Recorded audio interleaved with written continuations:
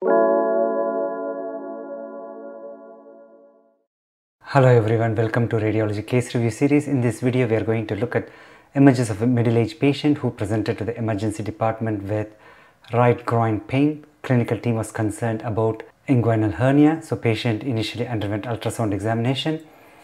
On the ultrasound scene images, as I scroll down from superior to inferior direction in the region of right groin, you can see a bowel loop herniating into the right inguinal region with surrounding fat. This bowel loop is blind ending in the inguinal region. This loop was not compressible, so imaging appearances potentially represents hernia containing appendix. To characterize this lesion further, patient underwent CT scan examination.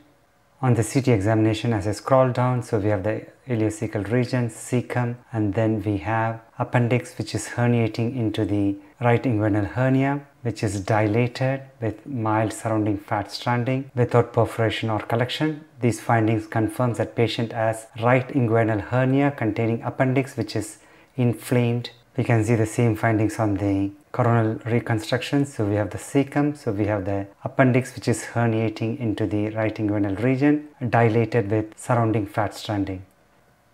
Appearances are consistent with Amyand's hernia with appendicitis. This hernia is pretty rare. The incidence is less than 2%, and appendicitis associated with Amyand's hernia is even rare. The preoperative diagnosis is not possible unless patient has undergone cross-sectional imaging. Clinical presentation is similar to strangulated inguinal hernia as we saw in our case.